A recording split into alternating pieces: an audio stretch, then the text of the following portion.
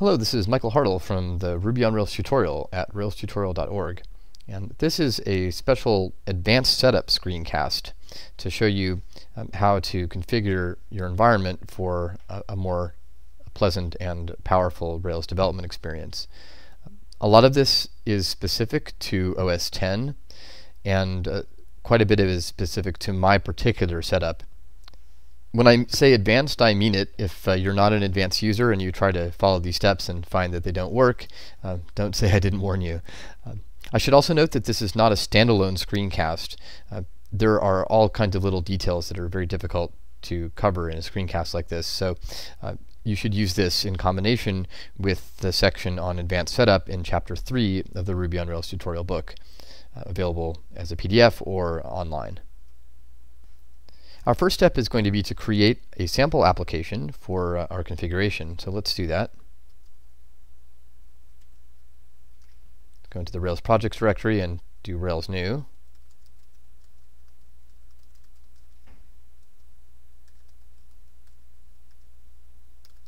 And I'm going to skip the bundlers step because we're about to change the bundle or the Gemfile that bundler uses.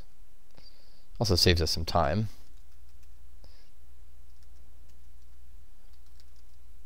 Let's open up the files in Sublime Text. We'll be talking more about customizing Sublime Text later on in this screencast. Let's first go to the Gemfile. This is the default Gemfile. I want to replace this with a very particular Gemfile. Let's go take a look at that. There's a Gemfile online at its bit.ly / Rails tutorial Gemfile. Oops, I could not find it. Is it bit.ly? Oops, I mistyped it. There we go. And there it is. So with it, that bit.ly URL does is redirects to a URL at GitHub. So this is the Gemfile that I'm going to use. Don't use the Gemfile that you see here. Use the Gemfile at the URL because these version numbers might change. So let's replace that.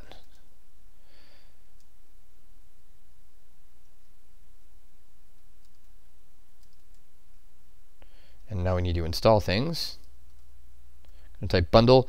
If you get an error here, you can do without production.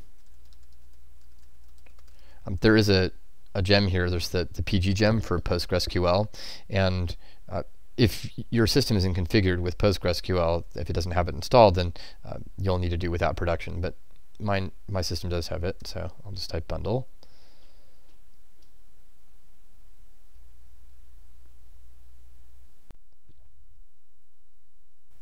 All right, so bundler is done running. I'll close down the Gemfile. At this point, we're going to, as a first step, eliminate the necessity of typing bundle exec in front of commands. This is an annoying thing that happens in current Rails development. Because of the way bundler works and the way it packages up gems, you have to type bundle exec in front of things. So we're going to get rid of that requirement. And the way to do that is as follows.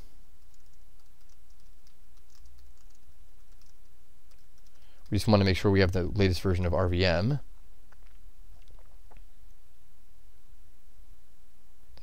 Right, now we want to change the mode of a particular hook.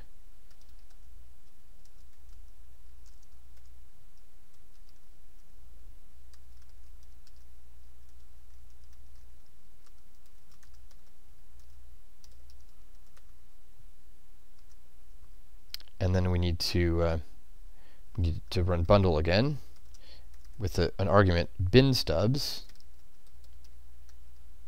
equals /bundler stubs.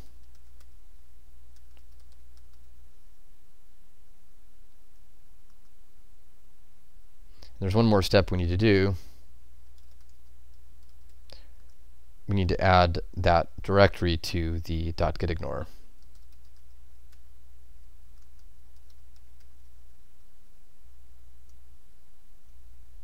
At this point, we can type things like rake without typing bundle exec. So for example, to do break db migrate, we can just type this. Of course, this is a blank sample application, so that didn't really do anything. But in general, this can be quite a nice time saver. Of course, you can also just write like a bash alias bundle exec to BE or something. But this is a little cleaner. I should note that if you install other executables, you'll need to rerun bundle install. Bundler stubs consists of all of these executables, and so if you add a new gem such as guard, which we'll be doing later in this screencast, you'll have to run this again.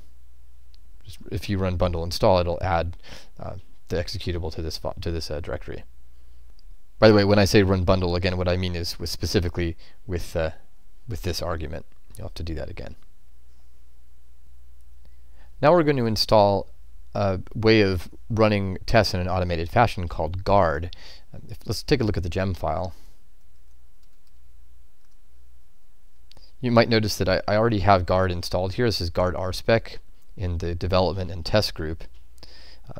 So in order to configure guard, what I'll have to do is type guard init rspec. So let's do that.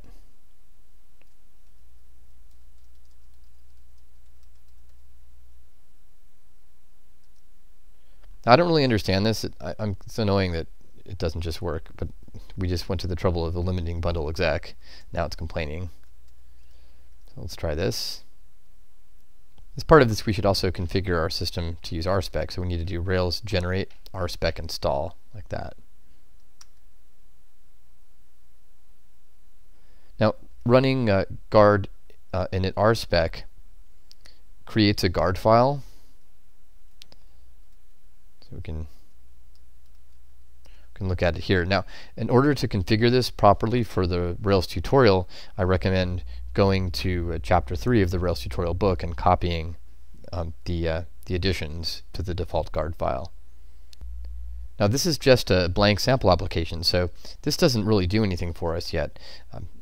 I'm going to do a couple more steps, and then I'll switch over to a completed Rails tutorial sample application to show how these things fit together. The next thing we're going to do is to install Spork, which lowers the overhead required when running tests. So let's take a look at this. We're going to actually run guard with Spork at the same time. So guard and Spork work nicely together. So I'm going to comment or uncomment these lines. And I'm also going to use growl. This is going to work only on OS 10, and you do have to have growl installed. And then on OS 10, there's this there's a gem for FS event, which is a file system event. We'll see in a moment what this does for you. So let's save that.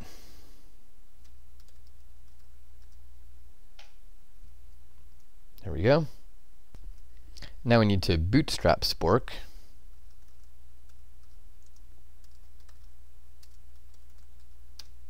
Spork bootstrap. Now let's take a look at the spec helper. It says bootstrapping the spec helper file. Spec helper. And the key here is to move this stuff,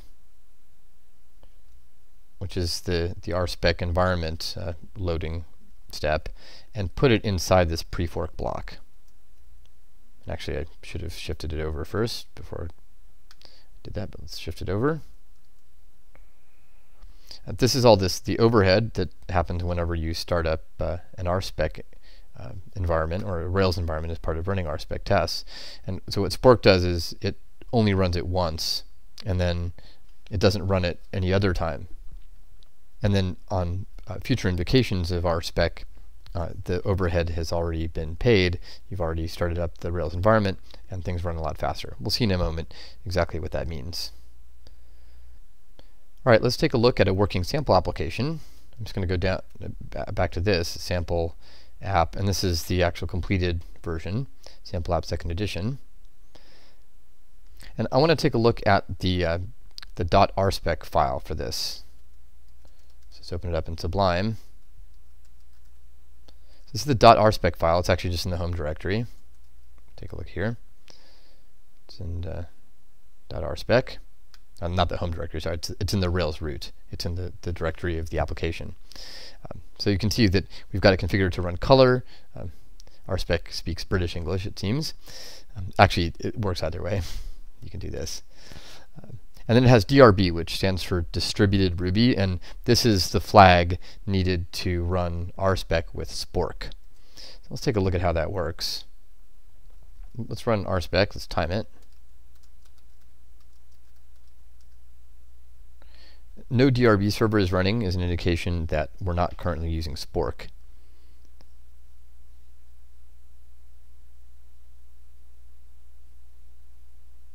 There we go. It took 11.9 seconds. So let's run a Spork server.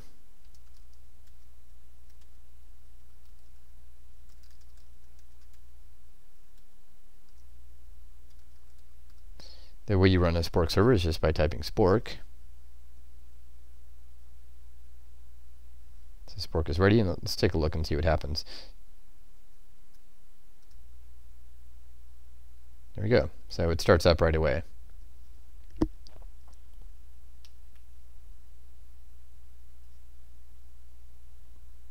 There we go, you can see it finish in 9 seconds. Now, that might not seem like such a big deal, but it can make a big difference when you're only running like one test at a time.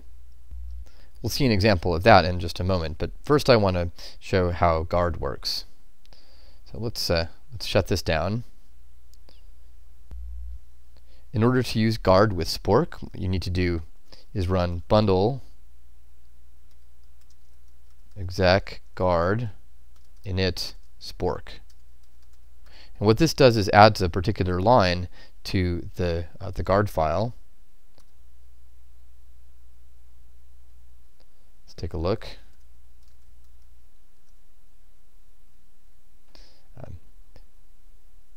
So what it did is it added this line at the bottom for guard, and as it turns out, I already had that in here because this was configured for guard. But it's important to take this and then move it to where it is above this guard RSpec stuff. So it's already there though, so let's just save it. Close it down.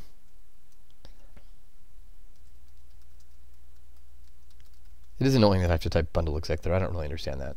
It didn't always give me an error message, but in any case, we've got it working here, bundle exec guard, and because we have that configuration there, it automatically runs Spork. And you can see here, it says Spork RSpec successfully started, and now it's running the tests.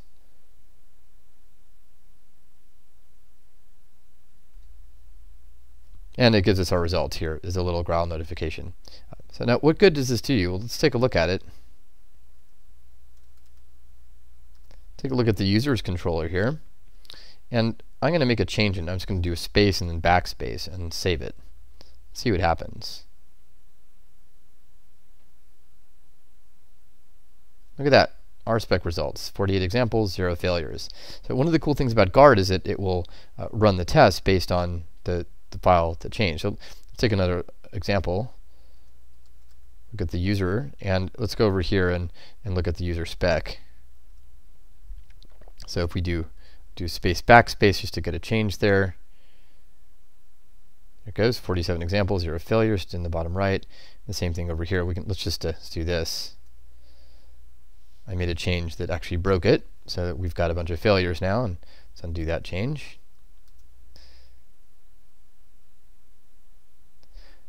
So you can see how this is really great with a test-driven development setup. You can make a test over here that fails, and then you can go over here and make it pass. And it's really nice to go back and forth. It's not my favorite way of doing things. I'm going to show you how to do something even finer grained, but this is a nice setup, and I really like the way guard is easy to install and configure. All right, I'm going to shut down guard here and start up Spork, and I want to show you this this one final configuration. This is a way of running tests inside of Sublime Text.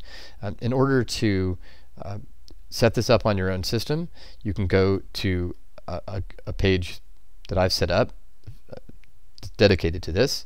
Let's take a look at it.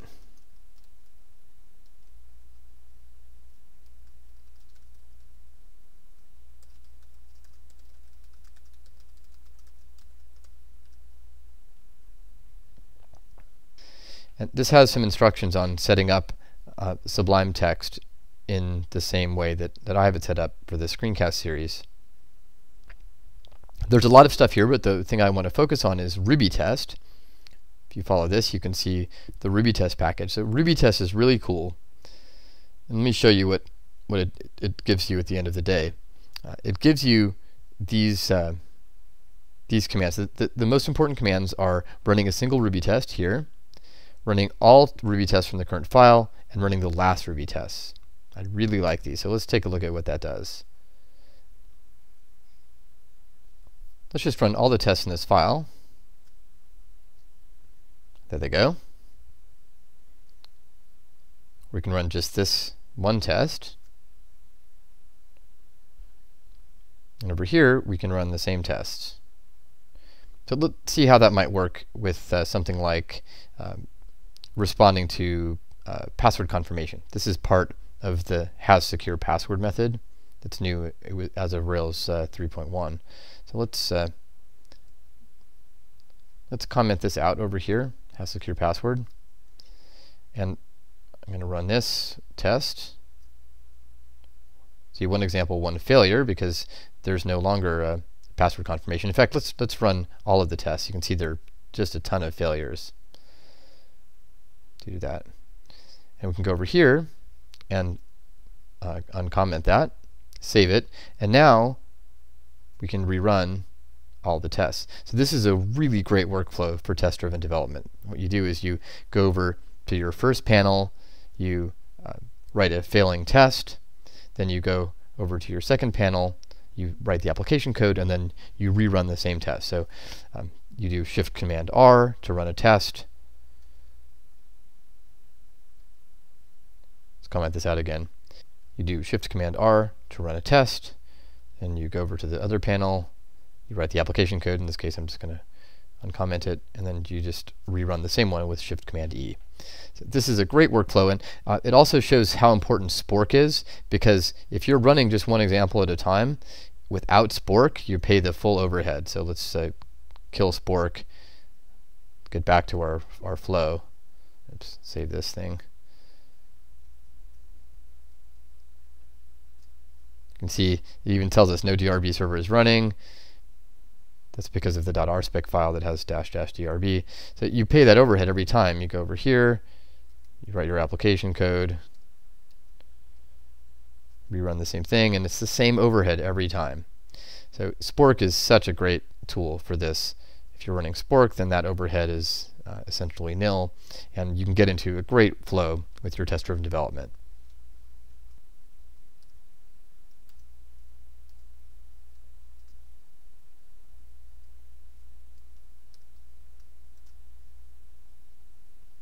And there we go. That concludes the advanced setup for the Ruby on Rails tutorial. If there was anything here that wasn't clear, please consult Chapter 3 of the Ruby on Rails tutorial book. And if you're still stuck, then I recommend the old standby doing lots of web searches. I wish it weren't that hard, but it really is. And it took me many hours to get my system configured just the way I wanted it. So if you run into trouble, persevere. This is something that everybody runs into when they're doing software development.